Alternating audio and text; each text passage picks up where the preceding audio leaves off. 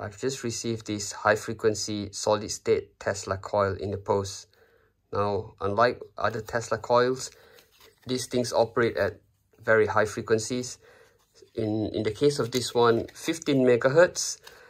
And what it does is it produces a very hot plasma flame from the tip of that electrode. And the plasma flame is about 11,000 degrees Kelvin. Well, that's the electron temperature anyway.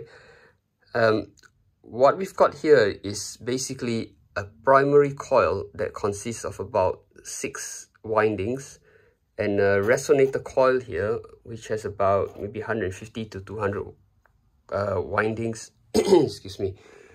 As we can see here, the end of the winding that winds around the electrode has sort of turned black, and that's because it got so hot that the enamel just melted off eventually. And if we have a look here at what's in this this unit, basically it's just that circuit board over there, and the main thing that we're interested in is this black MOSFET here. Now this MOSFET is where all the magic happens, because it produces the RF energy at 1.5 megahertz, and it requires such large heatsink with a fan. In fact, this is a more expensive option because it comes with a fan. And even though it comes with a fan, I found that after just a few seconds of operation, this heatsink becomes too hot to touch.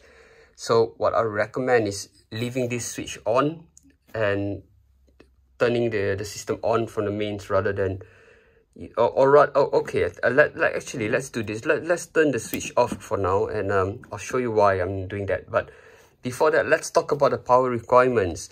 So this thing isn't easy to power because it requires a minimum of 36 to 48 volts. Now I've got the spec sheet here. Unfortunately, the whole thing is in Chinese, but we can see some numbers here. So HFSSTC, input voltage minimum 36 volts to 48 volts, 1.5 amps to 2.5 amps, and it operates at 50 megahertz as mentioned. Now, it may be easy to find high voltage power adapter, but most of them top out at 1 amp, which is a problem. But anyway, I found a trick. This here is a generic power adapter for charging electric scooters, and it puts out 42 volts at 2 amps, which is well within the range of what we want. So right now I'm going to turn the mains power on. And by the way, before doing that, please turn off all electronics in the room, because I've got PC here, and when I was operating the Tesla coil earlier, the electrical energy caused the USB devices to disconnect and all kinds of stuff. So you don't want to corrupt your data or anything like that. So shut everything down.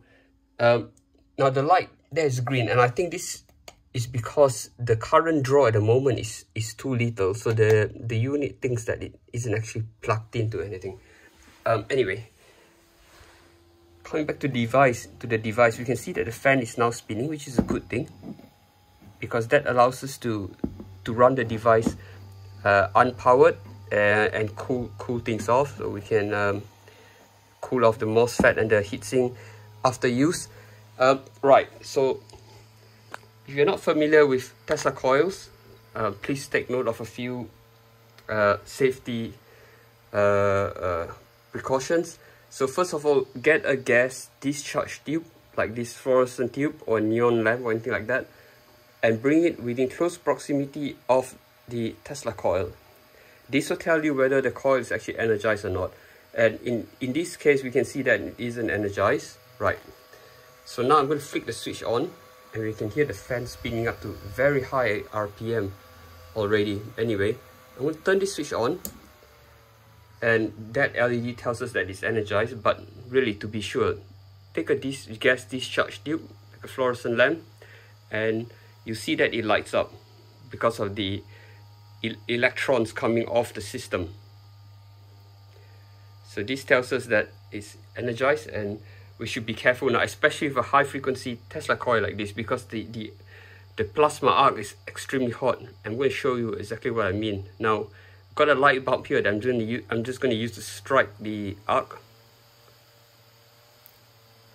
Okay, so now we've got a self-sustaining plasma arc, and this plasma arc apparently burns at a temperature of an electron temperature of 11,000 degrees Kelvin. Sorry, I'm just trying to multitask here. And what I've got here right now is obviously a pair of insulated Milwaukee pliers, and I've got a paper clip that was used in an earlier demonstration, and as you can see, the tips all melted off. So what I'm going to do is I'm going to show you how hot this plasma flame is, because in just a few seconds it's going to melt. It's going to melt the paper clip even further, and we can see it sparking already.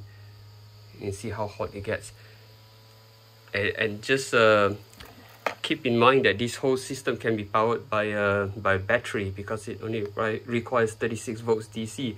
So that's an incredible amount of heat energy that we can produce from a low-powered DC source. And we can see that the electrode is now glowing red already, and that's because it's so hot there that that the electrode itself glows red hot, and that's why the windings have turned black as well. So let me just turn this whole thing off, because it's getting really hot now.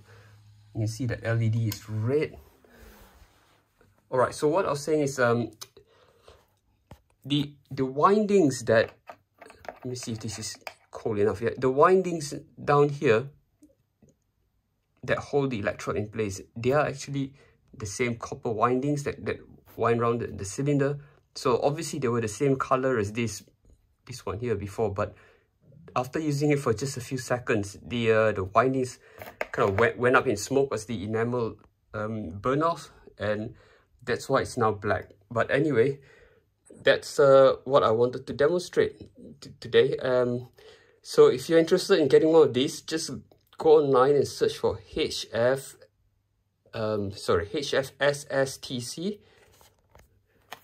which is mentioned here as well. So high frequency solid state Tesla coil, that's what you want to search for. You can get them with a power supply included, but that will increase the weight and the cost of shipping. Obviously most of these come from China. But yeah, that's it. Thanks for watching.